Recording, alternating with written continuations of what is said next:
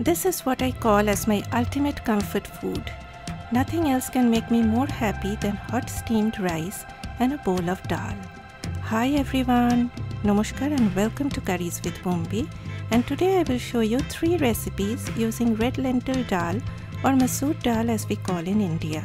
So let's get started. Let's cook the dal first. There are, I think, countless variations for making dal, depending on the region, availability of ingredients, and of course family traditions. But amongst all, there are 2 components that are always followed in making it. One is cooking the lentil till they are tender, and 2 is tempering it with your choice of spices. I always cook dal in a pressure cooker.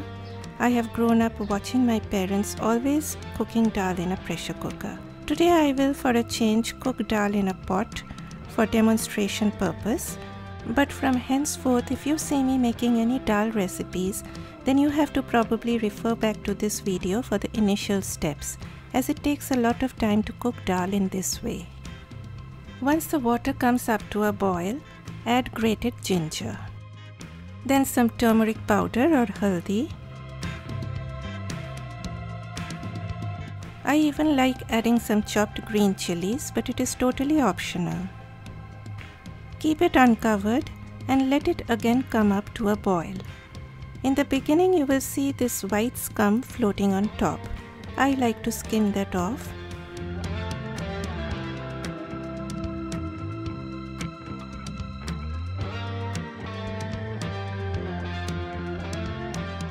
Then simmer the heat of your stove to low and cover the pan partially.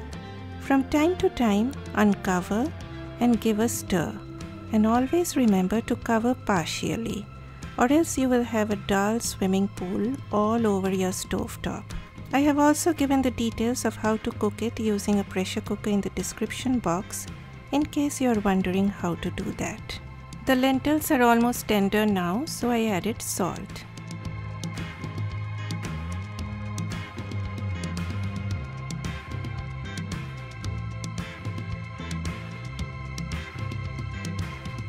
Finally, I like to use this wooden thing to mash up the lentils. I don't know how to call it in English, but it is called as dal ghutuni in Bengali, I think. You can just use a whisk for doing this. It is not a big deal at all. Okay, my base dal is done. So now coming to the 3 types. Take a deep bottom pot or pan and add some oil. Once the oil turns hot, add cumin seeds or jeera. You have to let the seeds crackle to release their flavor. And remember to do this on low heat, or else the seeds will burn, and we are not making burnt cumin dal today. I even added a dry red chilli. Now I will be adding some spoonfuls of the cooked dal.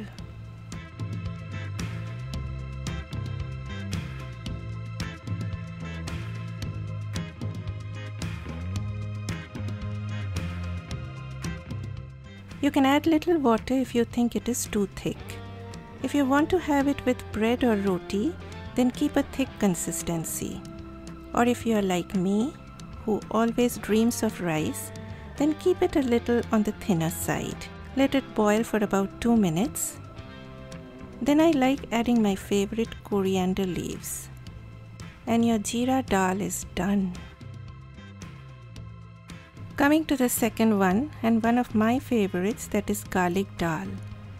Pot on medium heat and then ghee. And some of you know how my voice automatically sounds different when it comes to ghee or butter. You can even use butter or oil. I leave that up to you. Then comes the star of the show, chopped garlic. Add the garlic when the oil is just a little warm. You want the garlic to get toasted gradually as the oil gets heated up. In that way, your oil will get infused with that garlic flavor. Fry them on low to medium heat till they turn brown. I like adding dry red chilli, but it is totally optional. Now add the dal and let it boil for 2 minutes. You can add water if you want a thinner consistency. Finally, again my favorite herb adds up to that freshness. Always do a taste test and add salt if needed, as we added salt earlier while cooking the lentils. And our garlic dal is done.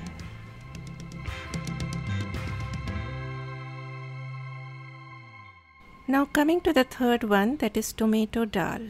Add oil to a pot kept on medium heat. Once the oil turns hot, lower the heat and add some cumin seeds. As always, let the seeds splutter.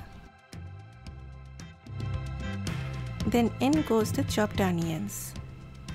Fry them on medium heat. Add a pinch of salt to soften them up quickly. Once the onions turn pale in color, add a little bit of red chilli powder, or you can even use cayenne pepper or paprika. Then add the chopped tomatoes.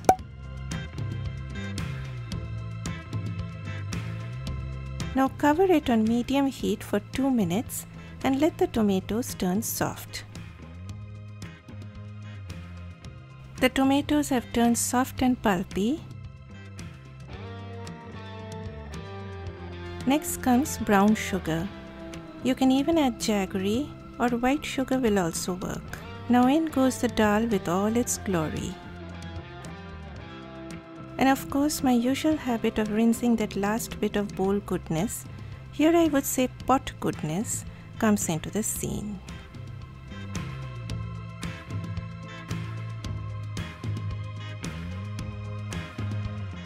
Again do a taste test.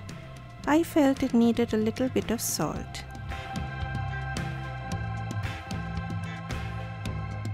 Let it boil for 2 minutes and then pour into a bowl. But hold on, we are not done yet, so please don't leave yet. Take a clean pan, add some oil.